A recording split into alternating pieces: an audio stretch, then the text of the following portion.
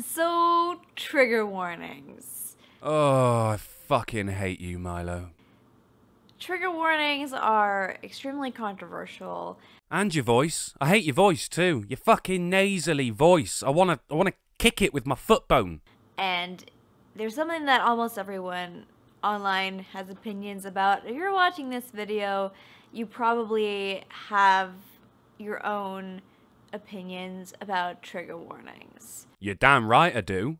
I think they're pandering to a generation that's used to getting a medal just for participating, and anyone who requires a trigger warning is an oversensitive child who just needs a fucking slap. The conversations that I see around trigger warnings tend to center around why you should or should not use trigger warnings, and thus the conversations about trigger warnings are very impersonal. Wow. Do you know you managed to speak for 30 seconds without actually saying anything at all? It can be hard to talk about your personal triggers online because that is obviously, if it's something that's triggering to you, it's very personal. Yes, very personal. Yeah. Better upload it to the internet then, eh? And generally people just, it's none of anyone else's business what your triggers are because we don't include many personal experiences in these conversations about trigger warnings. Are you mad? It's nothing but people's personal experiences. Just try to get a snowflake to shut up when they're triggered. They will tell you exactly why they are triggered with a level of detail that rivals the CGI from The Lord of the Rings. You walk away from that conversation knowing their allergies, the name of their childhood dog, and their favourite fucking font. I feel like people really don't understand how trigger warnings actually work and what it means to be triggered. Isn't it something to do with not being able to function in the real world without special treatment?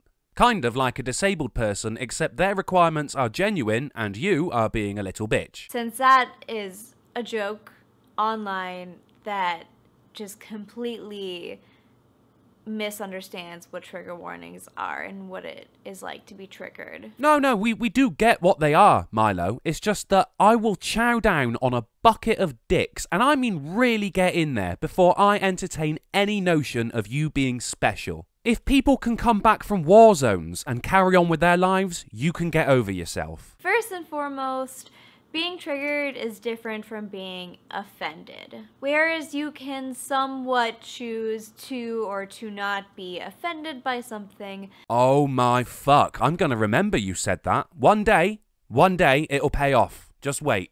Being triggered is completely involuntary. No, an epileptic fit is involuntary. Do you remember the warnings you used to get in the manuals for Game Boy games? That is probably the only acceptable trigger warning, and even then, people still didn't give a fuck.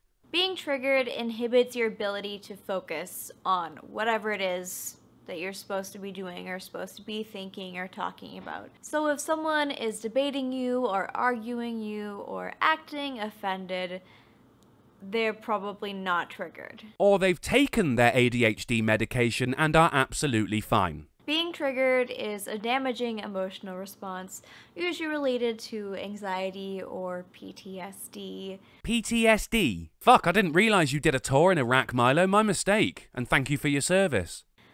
Or a lot of other mental illnesses. Haha, they're the only two you know, aren't they? Fucking busted. Being triggered can include having anxiety attacks or flashbacks, but those are things that I don't really experience. I'm glad you decided to talk about it then. So I wanted to talk about what I do specifically experience and what triggers are like to me. I want to say that I personally don't get triggered that often. That's just not very believable, is it?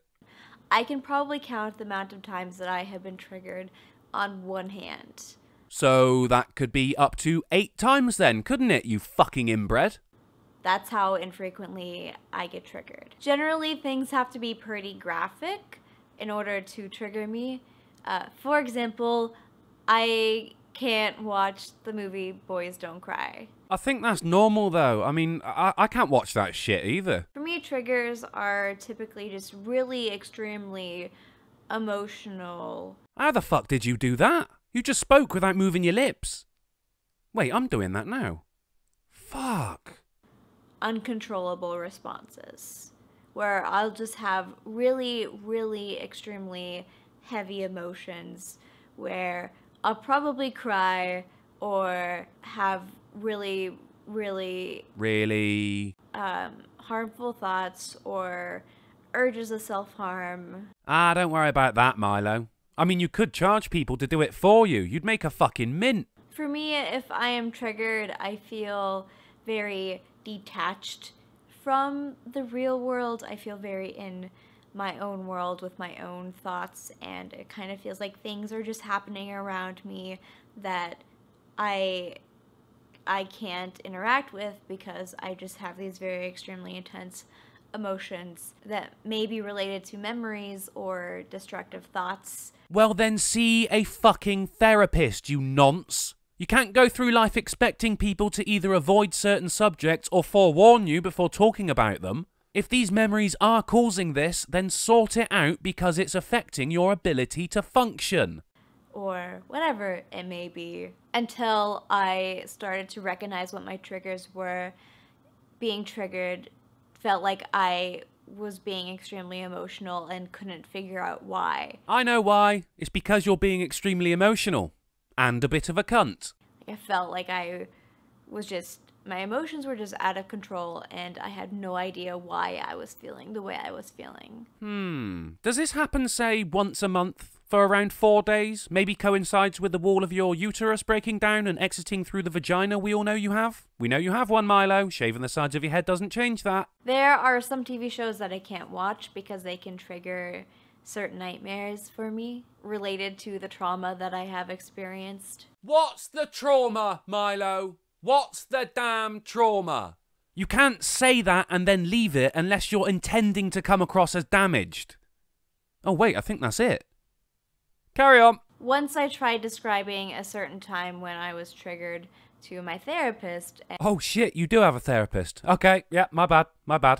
I bet your therapist needs a fucking therapist, though. And I described it kind of like dissociating, and then she used a different word to describe it, but I forget what it was. Yeah, it was only your mental health she was talking about. No need to pay attention. Something I will also do is intentionally trigger myself if I am having some really not great feelings and I just want to wallow. You intentionally trigger yourself. Is that how non-binaries masturbate? Or if I am feeling some feels and I don't know how to process them, I'll just like, nope, Milo, canceled. You're out dealing with these feels for the rest of the time. You just go deal with them and be incapable of doing anything else for however long it takes to wear off. You know, you seem almost proud that you have to put yourself out of action because you don't know how to process your feelings. That's really fucked up, Milo. But then you are of the mindset that the more damaged you are, the cooler you are. I wonder just how much of your personality is a cry for attention. For me, it's kind of like feeling like I need to cry and then not being able to cry. Like that, what do I do with these emotions? For fuck's sake, Milo, you really need to start writing scripts for these videos. You just missed an excellent constipation analogy. I don't do that often, but I have done it a couple times, and unfortunately it's something that I did to myself last night. Next up, what I did to myself last night. Because I got home from my Thanksgiving break and didn't know how to feel. What trigger warnings do for me and why they are helpful is that they allow me to prepare in advance for dealing with whatever trigger is ahead. But you can't deal with it, Milo. You've just given us examples of you being unable to deal with that. How the fuck is a warning supposed to change that? Did you cut your hair too short and accidentally snip the part of the brain that deals with reason? Holy shit, is that the trauma you went through? For example, I will know to practice grounding techniques if there is a trigger coming ahead, because grounding is how I deal with a lot of triggers. And electrocution. Instead of preventing discussions, it allows me to like engage those things because I can actually be a functional human. Whoa, preventing discussions. So if you can't talk about them, then no one else can. Are you the fucking conversation police? I bet you don't get invited to parties, Milo. So they actually allow me to engage in more conversations than I would be able to without trigger warnings. See, now I don't think that's true. I think you want to feel some sense of importance. Either that or you need it reaffirmed that someone actually wants you to be part of the conversation, so you make people jump through your twatty little hoops.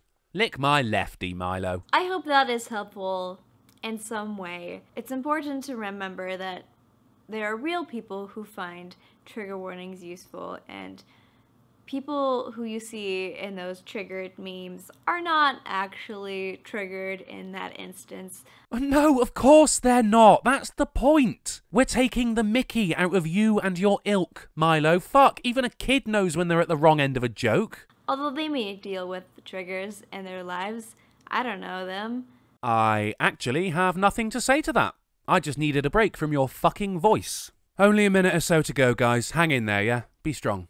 I will put some more resources about trigger warnings and being triggered in the description that you can check out, because I'm not an expert on the topic by any means. Well then, what the fuck was all this? I could have mislabeled something of my own experiences as being triggered when it wasn't. Or, you know, whatever. I'm not a psychologist. I don't know how to describe my experiences other than just, you know, in my own words of how I think I experienced it. Oh, is English your first language, Milo? Fucking hell, if you're gonna say this may or may not be total bullshit, at least put it at the beginning of the fucking video. That's the kind of warning you should be looking into. Oh, well, thank you very much for watching, guys, and remember, the more mentally ill you are, the more friends you will have.